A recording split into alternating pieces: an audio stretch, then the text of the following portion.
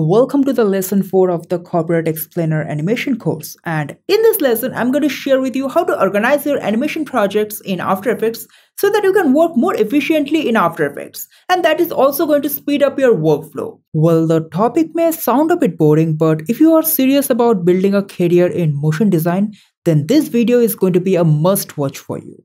And till now in this course, we have learned 5 stages of how to come up with an unique idea for your animation project, then how to design animation-friendly characters in Adobe Illustrator, and then how to prepare your illustration file for animation in After Effects. And you can get all the files, assets, and illustrations that we will be using throughout this course from our website that is linked in the description and also on the pinned comment.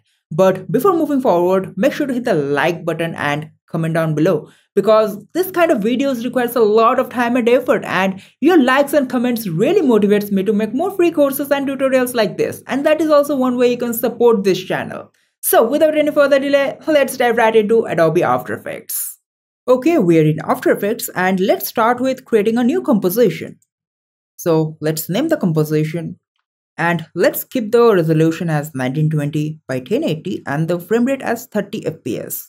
Okay, so if you have downloaded the open file of this course from our website, then this is the folder structure you should see. Inside Corporate Explainer, you will get these two folders, one for AEP, which contains the After Effects open file, and then another one for illustration. Inside this, we have all the illustration frames, and inside layers separated, we have all the illustration frames with layers separated. So right now, we will be using this one. So let's start importing this into After Effects. So we can simply click and drag and drop it here in the project panel and keep the settings as composition and this one as layer size. Press OK. Let's import the other frames like this. So we have imported all the illustration frames of this project. So this is the main composition which we are actually going to render. So let's name it like main underscore. Now let's first organize these compositions properly. For that, let's create a folder named comp. Inside this, I'm going to create another folder 001 main, another one 002 frames, and another one 003 assets. So I will move this main composition inside main folder and all the other frames inside the frames folder.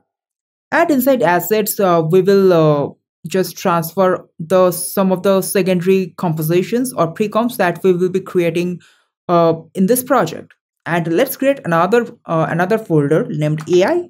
And inside this, we will just transfer all the illustration folders inside this one. That is it. Okay, now let's bring the frame 1 inside the main composition and let's open the composition. Okay, first we will pre-comp all the layers of this plant. So let's select all the layers first. Yep, all the layers are selected and let's pre-comp it. And let's get inside the composition. You will see that the composition size is a lot bigger and there is a lot of empty space. So we have to resize it.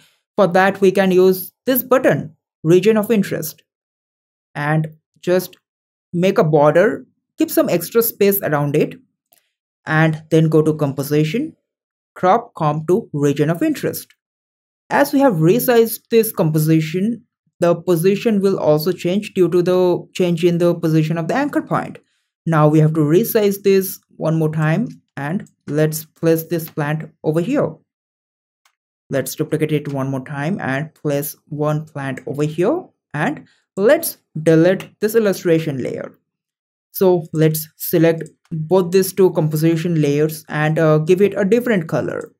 So right now, like this, I'm going to pre-comp individual objects which are independent to the scenes in a pre-comp, and also I'm going to shy out the unnecessary layers that we might not need to animate, so that we have to deal with as minimum layers as possible in the given composition. Okay, now let's select the floor, let's lock it and shy it out.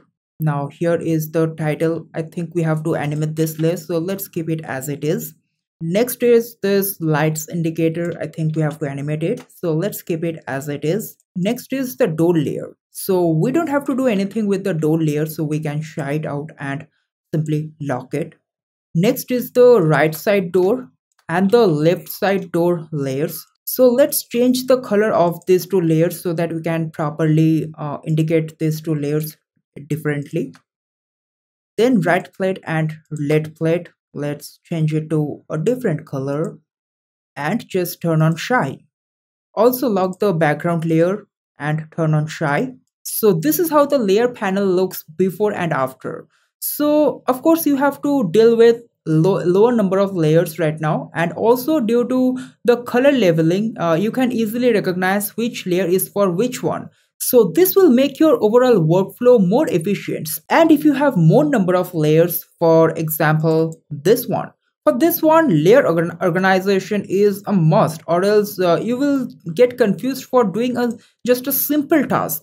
So first, let's start with pre-comping this layer. So let's select all the layers of this character and pre-comp it together. And then let's get inside the composition. So let's turn on the continuous rasterize for this layer, and you can see the overall composition size is a lot bigger. Again, we are going to use region of interest to resize the composition. And let's reposition it to its previous location. Also, let's change the color of this layer. I generally avoid red color because whenever I add a new null object, it is generally a red colored layer. So I generally avoid red color and select any other color for a layer. Okay, next we can select all the background layers and just pre-comp it together.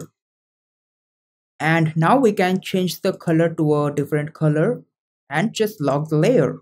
So now we can pre-comp the body parts of the character together and change the layer color. And also I'm going to resize the resolution of the pre-comps using region of interest to remove the extra space. Now let's pre-comp the hand. Okay, so let's rename these layers.